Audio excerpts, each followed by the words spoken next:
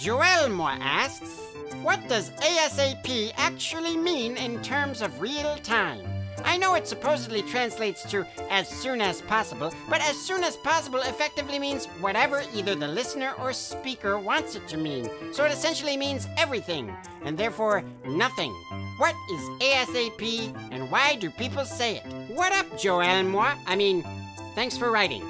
What up was a stupid thing for me to say, I'm sorry. It sounds like you think the imprecision of the term ASAP is problematic, but you are wrong. You are super wrong, like Donkey Kong. In fact, this squishiness is exactly what makes the phrase useful. After all, we already have names for all the times. If you need something before 3:45, you could say that. But sometimes being that explicit boxes you in.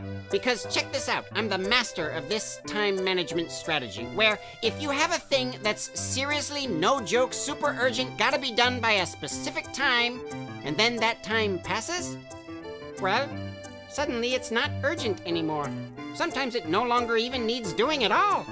Like, what if your boss assigns you a report or something that he or she needs for a presentation, but then you don't get it done, and the presentation happens without it? That thing went from super top priority to never mind, and you didn't even have to lift a finger. Saying something's gotta be done ASAP takes this strategy away from expert-level malingerers like me, because it just keeps being ASAP all day, every day, for weeks, or months if necessary.